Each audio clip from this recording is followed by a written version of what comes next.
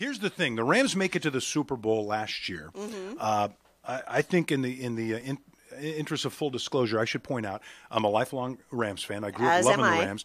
I'm a season ticket holder. I was thrilled when they came back to town, and covered them over the years. And so it's been a lifelong dream to see them go to the Super Bowl here in Los Angeles. That's right.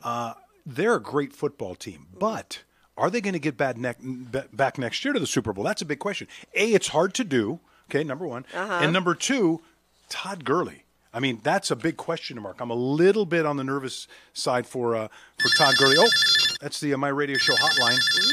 On the line with us now, DeMarco Farr out of the University of Washington.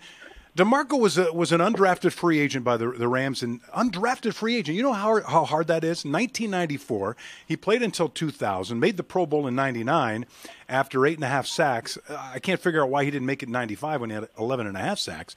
Super Bowl champ in 2000. He didn't do it in L.A., which I have a beef about that. 36.5 sacks in his career. But here's the most impressive stat. 3 interceptions.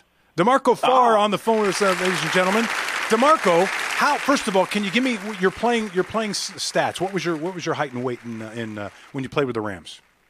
6'1", 276 on a good day. Okay, so and you were a defensive lineman. How on earth did you wind up with 3 interceptions? Did I read that wrong? What?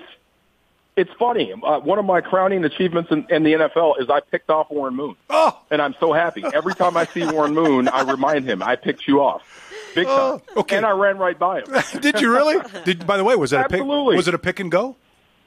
It was a tip ball that I got my hands on, and Warren Moon, being the old school quarterback that he is, ran out of bounds and fell down and just kind of watched the play. Grabbed his hamstring. I ran by him. Oh boy! I'll never forget it. It was one of my favorite moments. So we want to teach our listeners on radio and also our viewers on Facebook a little bit about football every once in a while.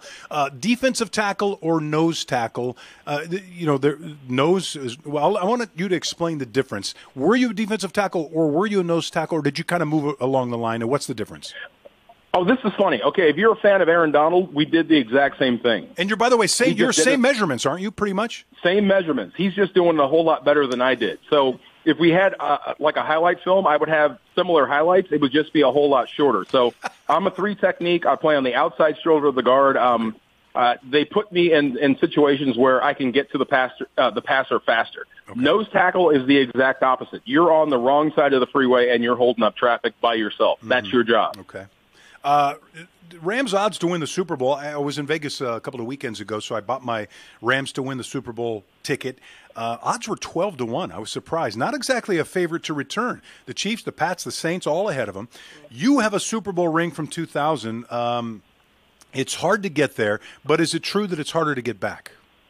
Oh, yeah. It's crazy. I tell the guys now, whenever they ask, before the Super Bowl, before the playoffs even began, I said, look, if you go the entire route, if you win the whole thing, you're going to still be on the parade float, and it's going to seem like you get right off into training camp. Being a defending champ, or at least defending NFC champ for the Rams right now, it's going to be tough because you're everybody's big game.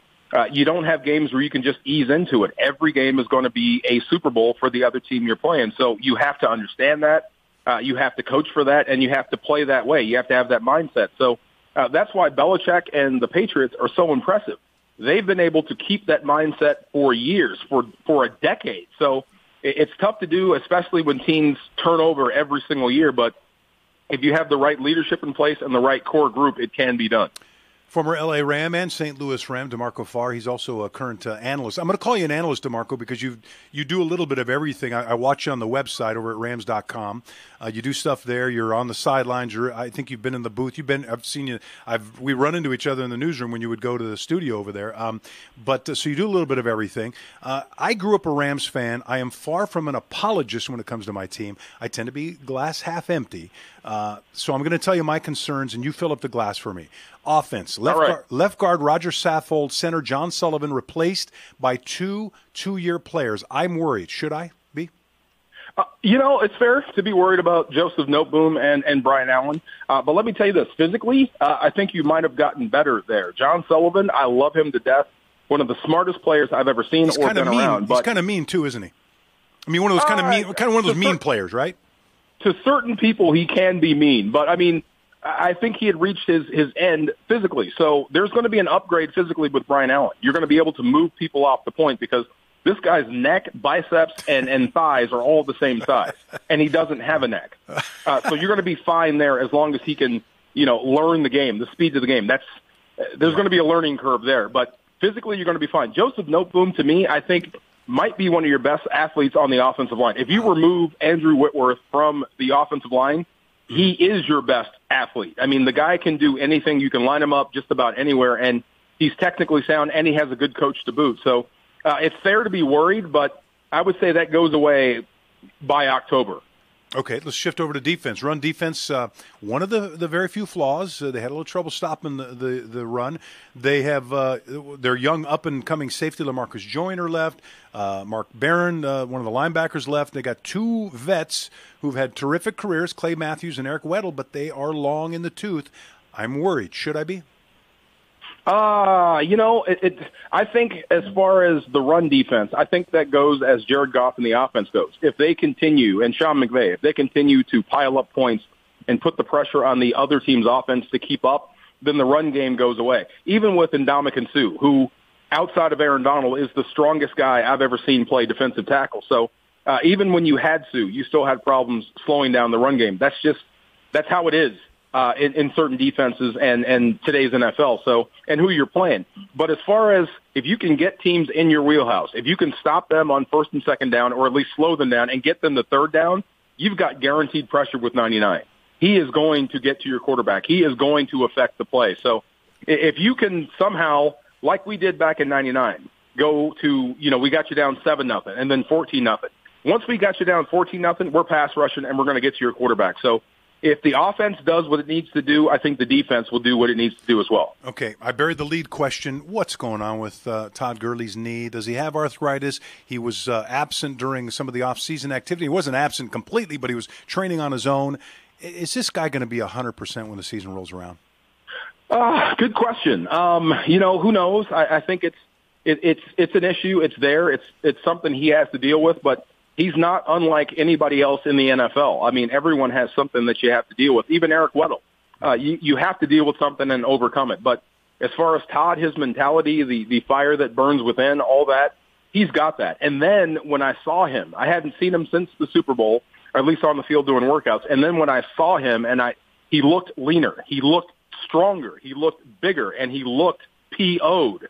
That is the guy that can overcome any sort of injury. And let me say this. I remember when I was playing, Curtis Martin had, I think, a torn ACL or didn't even have an ACL, and this guy ran himself into the Hall of Fame. So, and Marshall Faulk, his knee was worse than mine, and my knee retired me, and he ran himself into the Hall of Fame. So, you can report on the injury all you want, but if Todd is upright and healthy and physically able to go, he's one of the best in the league. Okay, one-word answers. Best quarterback you sacked? Oh, God, that's tough. The most satisfying sack of my life was knocking Jim Kelly's helmet off because he talked so much trash. I love that. More than more than we used to hear that Farr would be kind of a trash talker too. Yeah, big time. I mean, Jim Kelly would look at you and talk about your butt. I mean, this is when he had his hands under his center's butt. I can't. By the way, DeMarco, I have seen your butt. By the way, I get why he might. Don't start, Jim Kelly. All right, best player you played either with or against during your best player. That's best player I ever played with. I got to say Isaac Bruce should be in the Hall of Fame. Receiver. Consummate professional, just an absolute assassin on the field. Jackie Slater's in there. Jackie Slater welcomed me into the NFL with a two-fisted punch to the face and knocked me down, and no one did anything about it. Best player I ever played against, without a doubt, Bruce Matthews. Clay Matthews' his uncle, I believe. Mm-hmm. I don't know what happened on the first 5 plays of the Super Bowl because I was on my face and he was on my back.